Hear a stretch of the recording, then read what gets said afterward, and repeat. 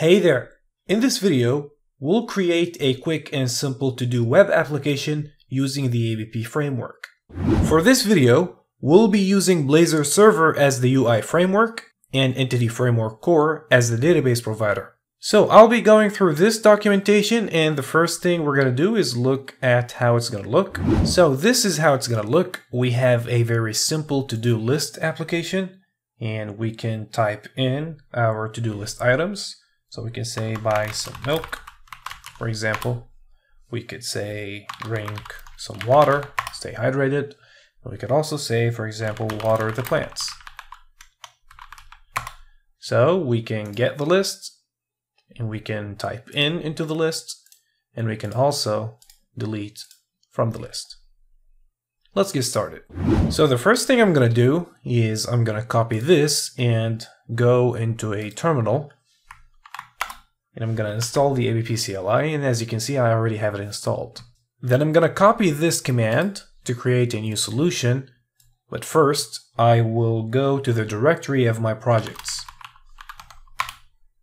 And I'm going to create a new folder. I'm going to name it after our solution. So to do app, I'll go to it, and right here I'm going to paste the command. So ABP new to do app, and the UI is going to be Blazor Server. So once this page opens, it means that our solution has been created. Let's get to it. And let's open the solution.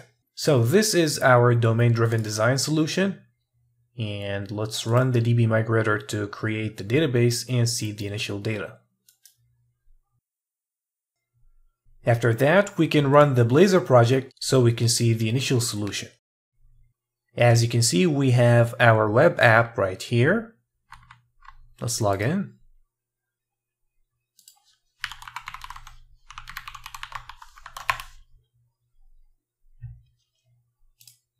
And we have our administration section right here. We have tenant management if you want to create a new tenant, where it's going to have the same thing right here as identity management for both roles and users, or you can have this tenant as your own. And we also have our web app settings right here. Let's stop running the solution and get to work. So the first thing we're going to work on is the domain layer. This application has a single entity, and we'll start by creating it. Let's create a new to-do item class inside the to-do app domain project. I'm going to copy this, and I'll get to the domain project right here, and I'll create a new class. And I'll paste the code right here. It'll inherit from basic aggregate root, and GUID will be the primary key. Next up is the database integration. Let's set up Entity Framework Core configuration. We're going to open the To-Do App DB Context class inside the Entity Framework Core folder of the To-Do App Entity Framework Core. So we're going to find it right here, Entity Framework Core, inside the folder. And here is our DB Context. And we're going to add a new DB set property. So we can find it right here. We can add our properties right here. Next up, we're going to navigate to the all-model creating method in the same class, and we're going to copy this piece of code right here.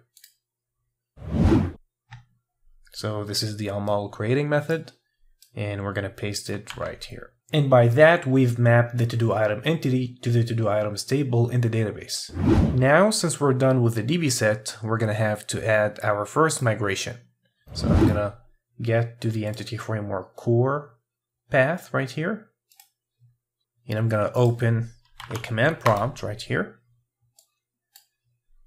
And I'm going to copy this to code our first migration. And I'm also going to update the database.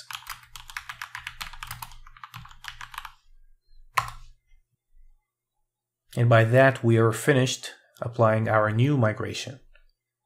If we look right here, we're going to find it. Added to-do item, just like in the command. Next up is the application layer. An application service is used to perform the use cases of the application. And we need to perform the following use cases. We have the get the list of the to-do items, create a new to-do item, and delete an existing to-do item. We've seen it in the first example. First of all, let's code the interface. I'm going to copy this, and I'm going to create a new iTodo app service interface in the To-Do app application contracts project. So I'm going to copy this, and right here is the application contracts, and I'm going to create a new interface. iTodo app service. And I'm going to paste the code right here. So as you can see, these two methods, getListAsync and createAsync, will be returning a to-do item DTO. So let's create this class right here in the same project. To-do item DTO. And I'm going to copy its code from here. It's a very simple DTO class that matches our to-do item entity. And as you can see, the error is gone right now. And now we're ready to implement the iTodo app service. I'm going to create the To-Do app service class inside the To-Do app application project. Here's our application project. To-Do app service. And I'm going to paste it right here. This class inherits from the application service, which is a class provided by the ABP Framework. And it'll help us implement the use cases that we've described before. It'll also implement our interface. So let's implement the interface. I'm going to copy the first method, the getListAsync method, and I'm going to paste it right here. This is where we're implementing the methods. I'm going to copy the next method, the creating a new to-do item. This was the getting the to-do items, and here is the creating a new to-do item. I'm going to copy this, and I'll paste it right here. And the last one, the deleting a to-do item. Copied, and let's paste it. Now, ABP provides default generic repositories, and we've used one right here. We've injected the iRepository, which is the default repository for the to-do item entity. And then after injecting it, we've used its methods right here. We've used the getListAsync. It's coming directly from the repository. We've also used the insertAsync and the deleteAsync.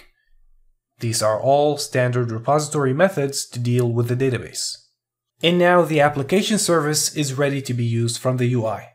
It's going to be very simple copying and pasting. I'm going to copy the index.razor.cs from here, and I can find it easily in the Blazor project. And I'm going to paste the code right here. This class uses the iTodo app service to perform operations for the to-do items. It manipulates the to-do items list after create and delete operations, and this way we don't need to refresh the whole to-do list after creating or deleting a to-do item. And next up is just going to be styling, so I'm going to copy the index.razor from here. And I'm just going to paste it right here. And the last one, the CSS one, I'm going to copy it from here. And I'll paste it right here. And by that we can run our Blazor project. And as you can see right here, our web application is up and running. We can type in buy some water, stay hydrated, water the plants, whatever. We can also delete. And we can also get the list. And that is how to create a to-do app web application using Blazor Server and Entity Framework Core. See you next time.